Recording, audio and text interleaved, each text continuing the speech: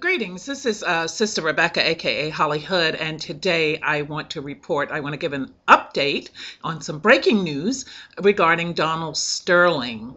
In a historic announcement, NBA Commissioner Adam Silver has handed Los Angeles Clippers owner Donald Sterling a lifetime ban from the NBA, along with issuing the maximum allowable fine of $2.5 million. Of greater significance, Silver has also instructed NBA owners to oust Sterling as the owner of the team. The announcement sets the table for an epic legal fight over ownership of the Clippers and the powers of the commissioner. Now, Silver has broad authority under the NBA's constitution and bylaws to suspend and fine an owner for conduct detrimental to the NBA. According to Silver, Sterling admitted it was his voice on the recording in which he made the racist remarks. Even if the recording was unlawfully created under California law, the recording would likely be unlawful if the conversation was confidential and Sterling didn't give consent.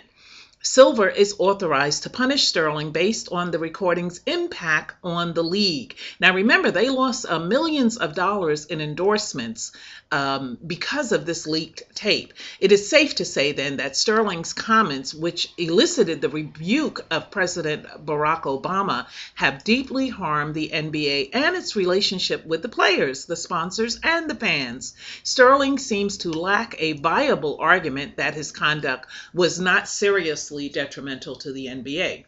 Sterling is also disadvantaged in challenging the suspension and fine because of how a court would treat such a challenge. So a court would review Silver's decision under the deferential, arbitrary, and capricious standard of review. This standard would essentially require Sterling prove that the NBA, and specifically Silver, acting as the NBA's ultimate arbiter, failed to follow its own rules and how it investigated Sterling and punished him. For instance, if the NBA failed to authenticate the recording, concealed evidence, or not requested a meeting with Sterling, Sterling might have sufficient grounds. So in other words, if they can't prove that it's him, even though he said it was his voice, but if they can't authenticate it, then they would have to have a meeting with Sterling, and he could have sufficient grounds. Silver's remarks during the press conference, however, suggest that all relevant rules and policies were indeed followed. Wow, this is so interesting. So now they've taken action, which is a good thing. It's not a bad thing because action was needed to be taken. I mean, come on already. This guy, he opens his big mouth, and I'm glad he did because now I know. So if I ever see him, I know that, I personally have nothing to say to him. But, it's good to know how people feel before you stick your hand out and want to shake their hand. Okay, the woman at the center of the scandal involving Donald Sterling said that she is very saddened at the punishment levied to Sterling by the NBA Commissioner Adam Silver. Her name, V. Stiviano, she said through her attorney, Mike Nahore, that she never wanted to do any harm to Donald. Okay, that is actually a contradiction in and of itself, because if you didn't want to harm him, then why did you release the tape? So that stands to be, determined. But as a practical effect, the suspension all but excommunicates Sterling from both his team and the NBA. Good, we don't need you there. He is forbidden from any contact with the players, the coaches, and the staff, and he is barred from attending games or practices. Sterling is also prohibited from participating in league activities. He is now essentially in NBA exile. Good riddance. The fine of $2.5 million may seem inconsequential given that Sterling is worth reportedly $1.9 billion. But it was the highest amount of money permitted by the league's constitution and bylaws. Had Silver issued a higher fine and justified it on policy or moral grounds, he would have provided Sterling with an opportunity to raise a legal point, which is the fact that that 2.5 is the highest amount allowed. Specifically, Sterling might have argued that such a penalty is arbitrary and capricious because it would not have followed the NBA rules. Silver, who is an attorney, by the way, wisely adhered to the rules instead, so he did the right thing. While Silver said he had not polled the owners, he expressed confidence that there would be sufficient support to oust Sterling. Silver's bold prediction suggests that he has the necessary votes already. That said, expect there to be some debate among the owners. No owner will defend Sterling's racism, but some might question whether Article 13 and potentially other authorizing language was intended for this type of transgression. Expect some owners to raise these following 4 concerns, and this is very important. The first concern is one, neither the Clippers nor Sterling is in financial trouble. Article 13 was designed as an extraordinary remedy for such a problem, not other problems, but for that problem, the financial problem. While sponsors have dropped their deals with the Clippers and the players, have contemplated boycotts, the team appears to be in strong financial shape with a deep-pocketed, if albeit reviled, owner. There is no reason to believe that Sterling has committed financial fraud, and while he has been sued over allegations of race, those cases were either settled or unsuccessful. Point 2 is the Clippers are not run in a racist way. So Sterling may be despite Sterling being extremely bigoted and hold reprehensible views, there is no reason to suspect that the team itself operates in a racist way. The current Clippers workplace appears to be a productive setting, devoid of allegations by players or other employees that they have experienced racism. And similarly, there are no reports that the Clippers have directed ticket sales and marketing efforts away from minority fans. So as a franchise, the Clippers appears to be well run, which would make it an unusual candidate for termination. Okay, point 3 is the lack of morals clause. Article 13 lists a series of enumerated wrongs, some of which are specific, but none of which seem directly relevant to an owner whose racism expressed in a private conversation sparks national outrage. Some owners might argue that if the NBA wanted to oust her as a remedy for the situation like this one, the Constitution and bylaws drafters would have included it in the paperwork.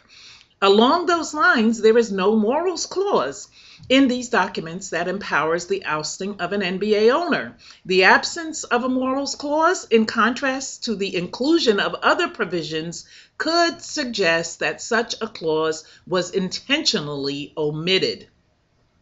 And point 4 that the owners may raise is that while Sterling's actions seem unlikely to be replicated by another owner, some owners could worry that if they agree to oust Sterling, different situations might give rise to the same consequence for other owners. Once one owner is ousted, there is a precedent to do it again.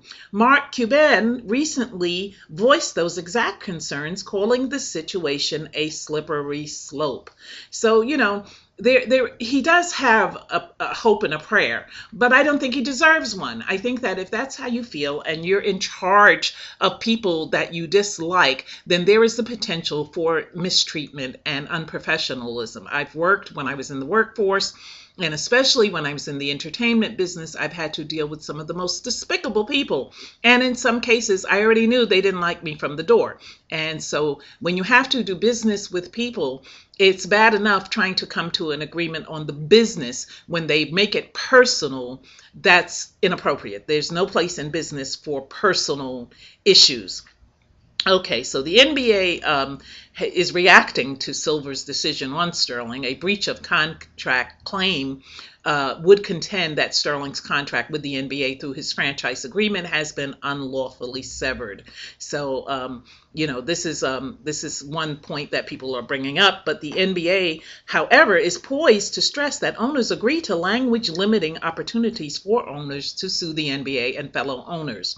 In their franchise agreements, NBA owners agree to waiver of recourse verbiage. The language, and this is what that means, the language has the effect of eliminating opportunities for owners to pursue legal recourse against the NBA and fellow owners.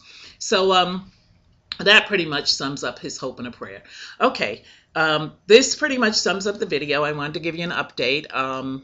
Am I sad? No, not at all. You find a billionaire, what is the equivalent of a $20 fine, if in fact that, and he's laughing all the way to his next stop, which is probably to the next mistress. The woman in the case claims that she was never his mistress, that they didn't have a personal relationship. I doubt that seriously. I mean, she's driving around in a Ferrari that he bought, and I can tell you that I know women who've slept with men for IHOP. So if she's got a Ferrari, she's more than a friend. Okay. Let's wrap it up. I'm going to end in prayer. Father God, I ask you to, racism is not something new that we're dealing with. This is something that's been going on for quite some time. But I'm glad that, Father God, the world is beginning to open their eyes to this and see that, it's not cool. And we have to live together, whether we like it or not. We have to live with each other.